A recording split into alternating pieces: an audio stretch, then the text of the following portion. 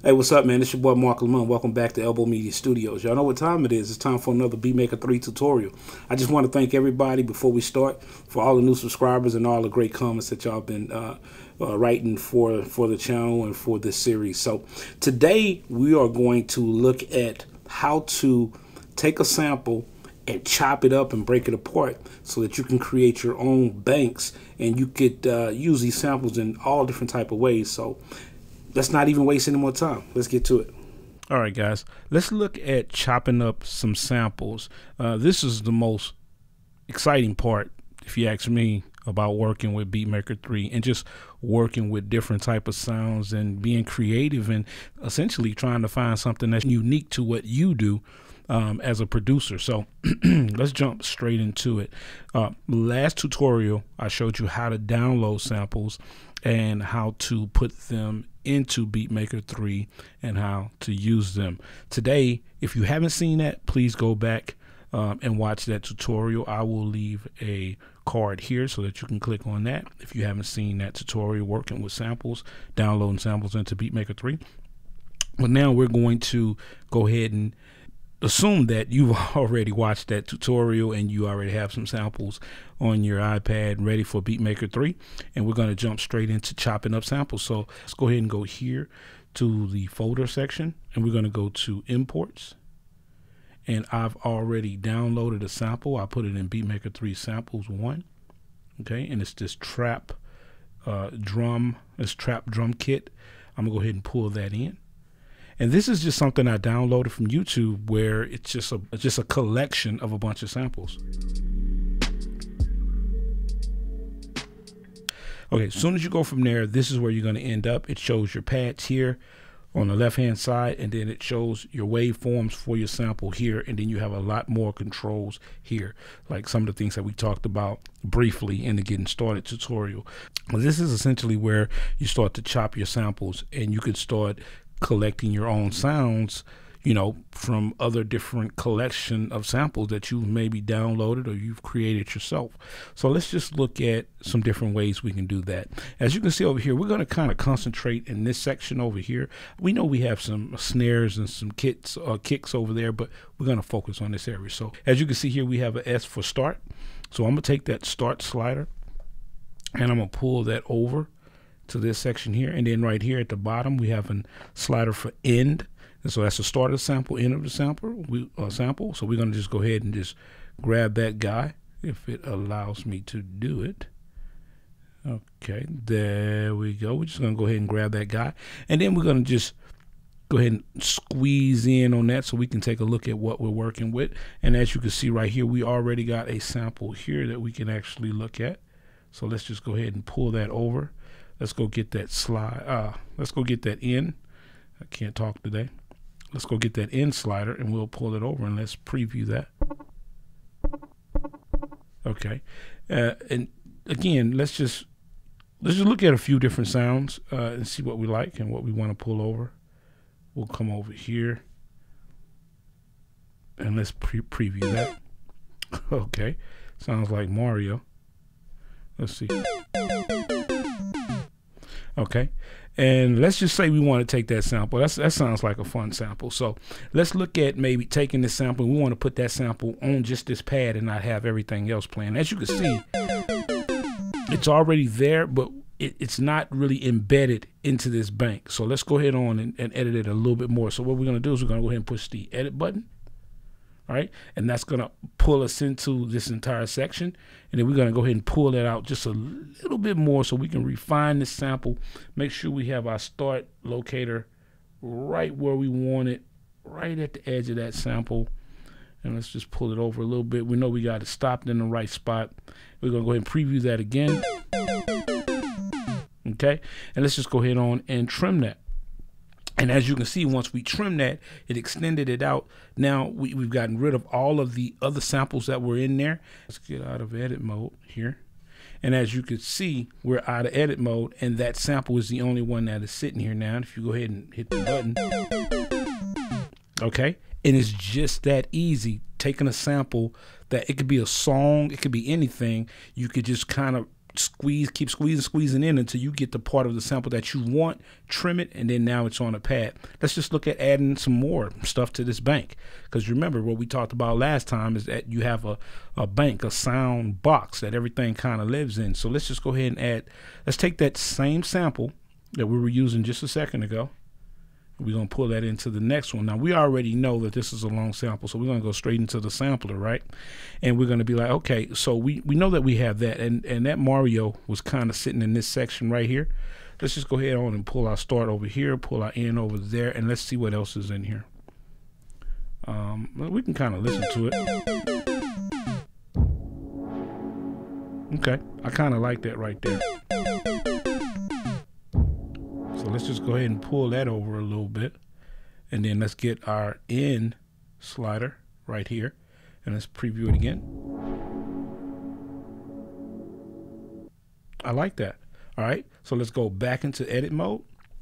Let's just refine it, make sure we are right there. You just want to squeeze that in. You don't want to leave any extra space. Let's preview it again.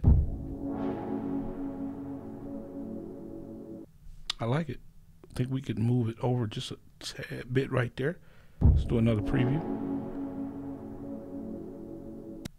Yeah, see, we had like a little clipping. We don't want any clipping. Sounds good to me. Let's go ahead and trim that. So what we're going to do is we're going to get out of that. We're going to go into trim again, and we're ready to go. Let's exit out of the edit mode. Now we have the Mario, and now we have the other sound. And it's just that simple, and we can continue to keep building on our bank full of samples if we want to. Let's just do one more just to make sure we got it. We're going to pull that same sample over. We're going to go back into the sampler. We already know we got a few things here. Let's see what else we got on the back end of this. Sounds like we got some pretty cool sounding things back there. So let's see.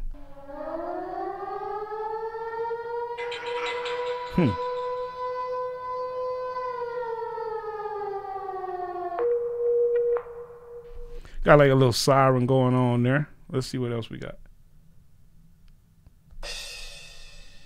Tambourine.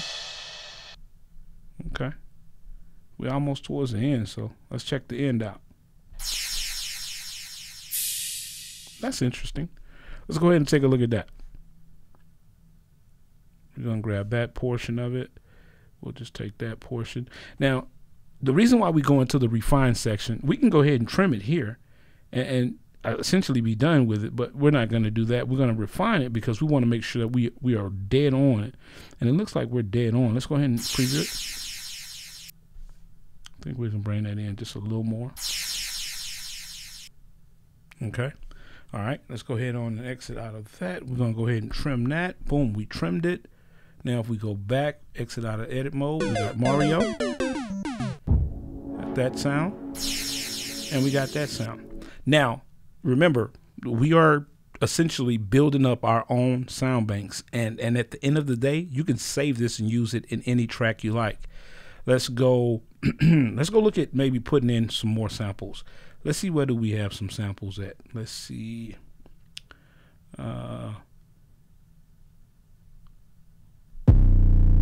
Okay, we gotta let's just start building on this. Let's start building on this one kit. So we're gonna take that kit right there, put it here. See what else we got in there. Oh, we got like a little snap, a little clap. Remember, all I'm doing is going through the samples that I've already edited, essentially creating a bank. Let's see.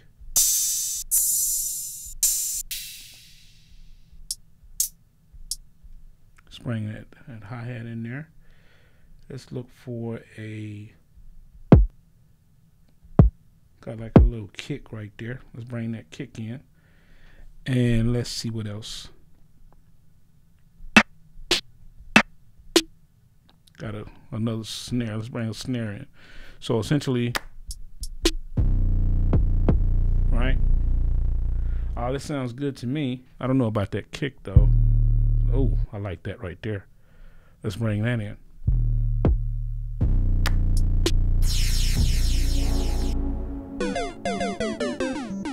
Okay, So as you can see now, we've essentially started to build upon our bank, just like we were talking about before.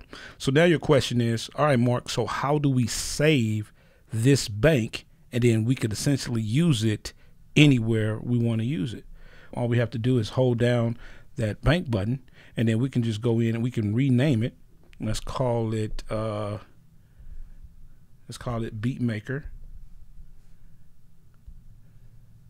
We'll call it BeatMaker Bank Test. Okay. All right. Now we have it renamed. Now all we have to do is go in here and we can save it. Save it. It's going to say BeatMaker. What do you want to do? You want to save it? We're going to say, yeah, save it. Boom. Now it's saved. So now the question is, how do we find this bank to use it in another song? Let's go ahead and just go to a new one. We're not going to worry about that. Remember, we're going to go, it's just like we started from scratch. We're going to go into the banks. Let's get into the banks. Let's get out of here. We're going to go into search. We're going to go into banks. And as you can see, we have our bank right here. So if we click on it, pull it in, there it is. It is ready to be used in a song. So essentially, that's how you take a sample, chop a sample up, create your own bank with a lot of samples. I mean, you could literally create 60, 70 samples in one bank and have that bank always ready to be used in any type of track that you want to create. This was a quick tutorial on how to take a sample, chop a sample up, put it in your own bank, and essentially use it in your own songs. Okay, next tutorial, we're going to cover the sequencer.